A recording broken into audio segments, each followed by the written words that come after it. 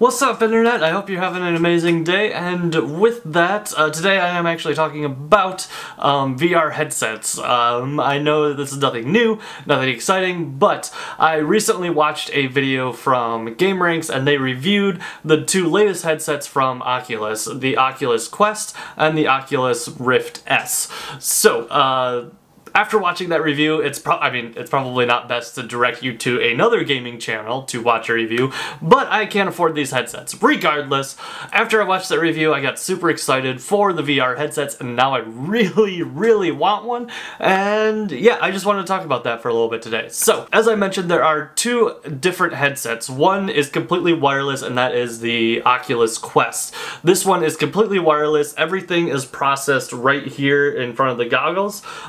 There are no wires or anything else, and then obviously you have the two controllers as well.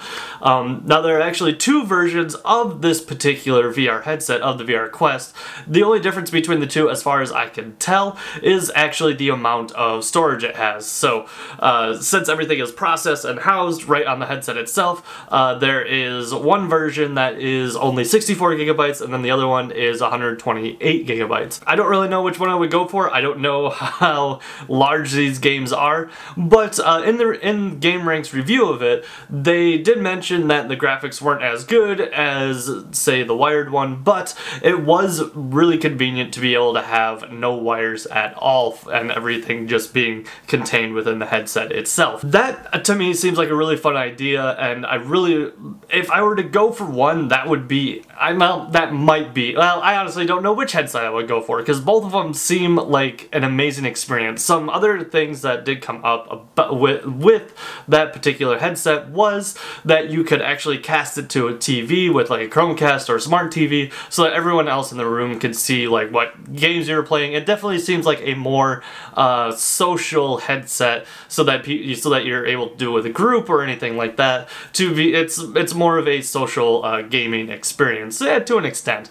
But essentially what you do is once you put the headset on, you map out the area that you are in, and then once you get close to the boundaries of that area, the VR headset will tell you like what's going on and all that good stuff. So that is the Oculus Quest. The other one that was put out was the Oculus Rift S, which is just kind of an upgrade from the Oculus that they put out previously. Now this one does have wires attached to it because obviously it is connected to a PC. With that being said, that does mean that this headset is more powerful than the wireless counterpart, which means the graphics are better and everything just kind of seems to flow a bit better. But Gameranx did say that after they played with the wireless headset versus the wired headset, it seemed a little weird to be able to have to worry about the cables and all that stuff again. Now, in my personal experience, I really don't know which one would be better for me. I would prefer to try both. Part of what was holding me back before was I didn't even have a computer that would be able to handle it. Now that I do have a computer that is able to handle this, like VR and just high gaming capabilities, I am much more tempted to give it a try, because I would really like to invest in it and like to experience it firsthand. But unfortunately, I do not have the money for it, because I can just imagine if I tried to do this on my old laptop, it probably just would have combusted and burst into flames, and that would have been tragic for everybody. But I don't know, I would really like to get my hands on one or both of these VR headsets. If I had to choose one, I would probably go for the wireless. The only thing with the wireless is you have, like, I don't remember exactly where the games come from, but with the wired headset, that is fully supported through Steam.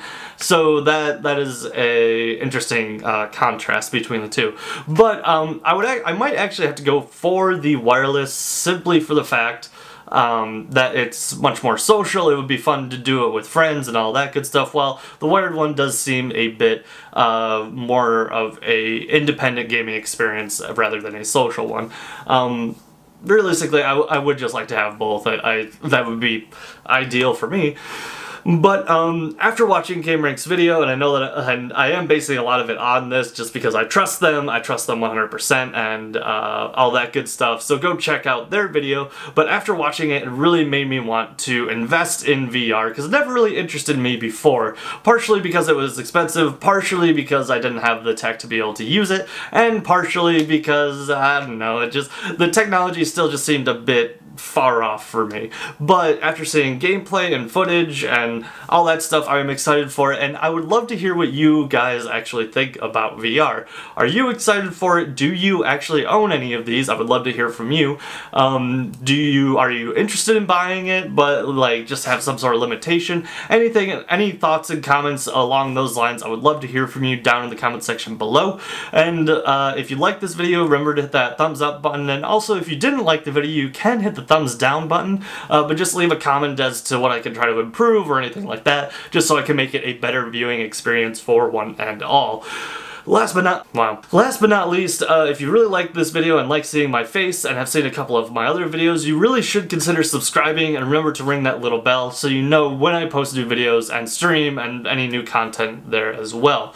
And also I am on the, well, not the 3 main, but I am on 3 social media platforms. I am on Instagram, Facebook, and Twitter. Feel free to hit me up, like, follow, comment, subscribe, all that good stuff on those social media platforms as well. And with all that being said, this is 3G Geek, signing off.